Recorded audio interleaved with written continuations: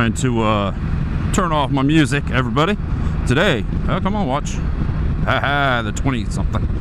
A lot of gravel in the braking zone. The Spyder's a little different when you come across gravel like that. All I have to do is get on the brakes, but I was going a little too quick. And I wasn't expecting that gravel, but we've had tons of rain. As you can tell, it's another great Ohio day. This is, we get a lot of these. But this is a pretty, so there's different shades of gray, nasty clouds. And this is, this would be considered a pretty bright, cloudy day. Yeah. Only in Ohio. Only in Ohio. I'll get a little personal, I guess. Man, there's a ton of gravel. Like I said, a ton of rain, and it washes all the gravel out of the little back road. It just gravel. Gravel. But, you know, I've lived in Ohio pretty much my whole entire life. And I don't know, I'm 47. And the more I get out and see other states, man, I come back to Ohio and I'm just like, just because of this. I think I mentioned it before. We get like 280 cloudy days or some crazy crap like that. And that's from Columbus, Ohio. And I live in Lancaster. So you're talking 25, 30 miles difference.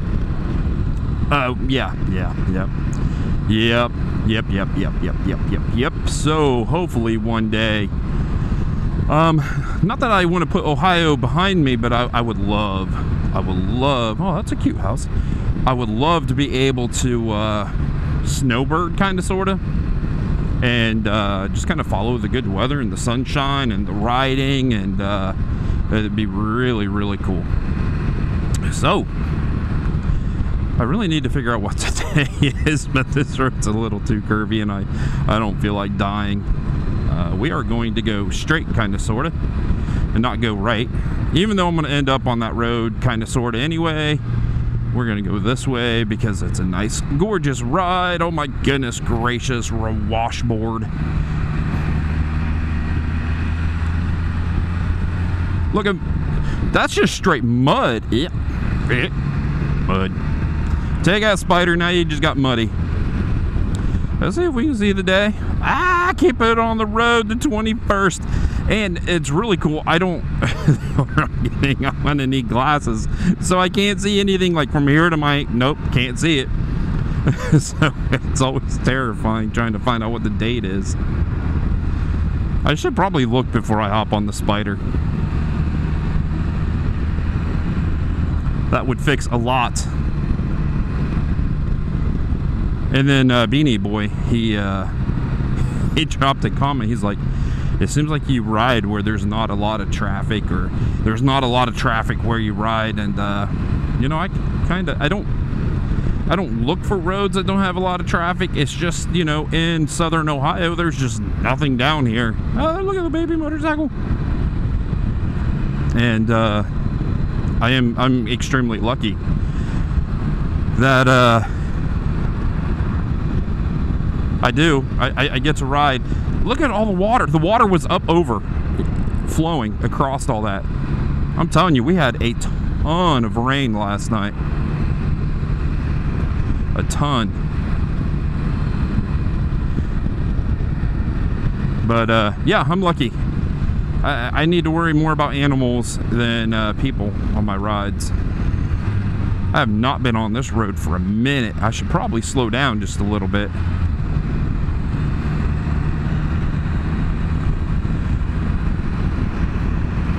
I need to go down that road one day.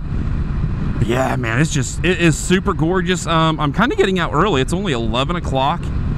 We were supposed to get a ton of rain today. Oh, look, people have been coming across the trail.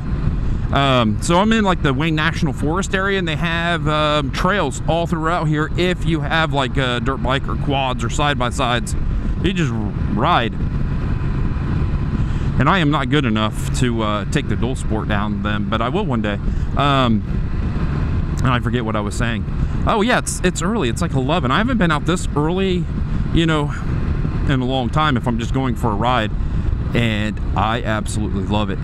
So where I live in Ohio, yet another great, awesome thing about Ohio is the humidity is quite crazy. So you step out of the door and it's just like you're hitting a sauna. You're stepping into a sauna.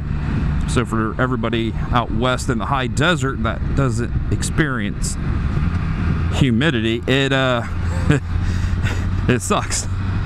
It takes your breath away. But yeah, like today, it's very humid, but it's cool. So like the air around me is cool, but it's wet. Like I feel like I have mold growing on my skin. It's quite weird. Like it feels wet, just because the humidity is so high and it's 75 degrees. So you can get a day where you're like, I need to wear a long sleeve something, but it's so humid that it's not comfortable to wear a long sleeve. It's quite weird. Monday Creek. I need to see about Monday Creek. I follow that thing everywhere, and it goes into the Hocking River, just north of the plains.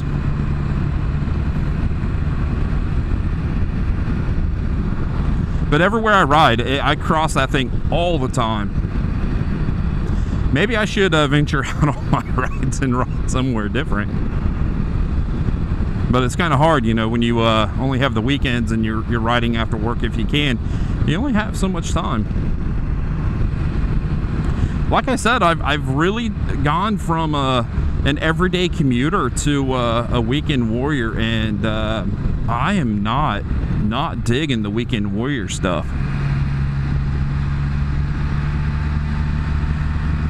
A lot of debris from the trees, I'm telling you. Oh, my wife called me this morning. Oh, this is a funny story. And I gotta tell you, and hopefully she sends me some pictures. She said she was going to. So she's in Pittsburgh. She has a dear friend that used to live in Lancaster. She moved to Pittsburgh. Enough of the backstory. So my wife went yesterday. She calls me this morning about 9, which is really unique for my wife to call me when she's with her girlfriend. But she calls me this morning and she's like, hey, we were almost struck by lightning. And I'm like, what? She's like, yeah, we were out on her back porch, which I guess is an elevated or a second story type of back porch. And it was this morning, and these storms that we had went through Pittsburgh, and a lightning bolt struck so close to them, it threw mud up on them. So there was some type of metal rebar or metal device leaning up against a privacy fence, and the lightning then struck that metal piece because it was elevated, you know, in the air. So it was a great conductor for the electricity. And as that went through that metal rod and into the ground, it blew stuff not only all over them, but completely covered her neighbor's car. So hopefully I can get some photos and I'll put them in to show you. And I was just like, oh my goodness, you know, because I always was told that, you know, if you're in a lightning storm and you start to like tingle, or the little hair stand up on you, you know, you need to get down. And I was like, so did you tingle? Did you feel anything? And she maybe didn't understand what I was saying, but she said she really didn't feel anything, and it just let loose and covered them with mud, which is nuts. Apparently it blew a plank off of the privacy fence too. But they're okay.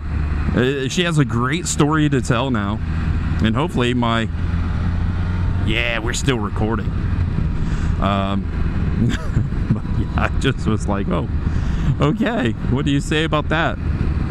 I mean, I told her that hell was coming for her, but because you got to joke about it. She didn't think it was very funny. I thought it was freaking hilarious. Look at this. Boom, boom. Come on, grab another gear. I'm asking too much. Look at this crazy gravel. Boom. Coming into New Straitsville, and there's a little campsite. Remember how I said there's a bunch of trails down through here? There's a little campsite off to my right. Oh, look at them abandoned houses. As I get the hiccups.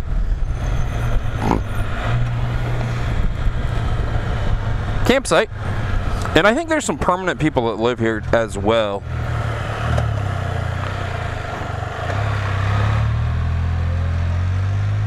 But yeah, they come down, you see all their quads. Oh, look at that. I wonder if he would let me look in that. They got someone teaching them how to ride. I mean, this just looks freaking fun.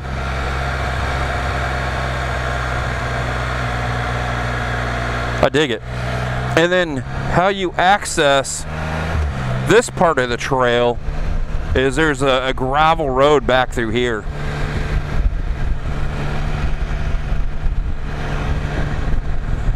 Yeah, there's right along that fence.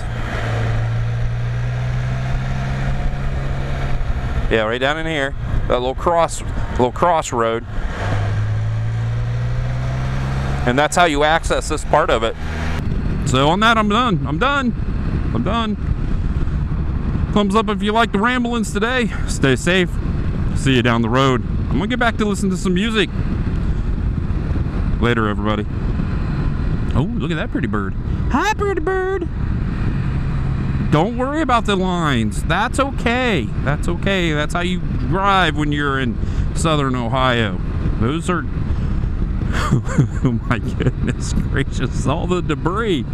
Okay. I'm letting everybody go. See ya.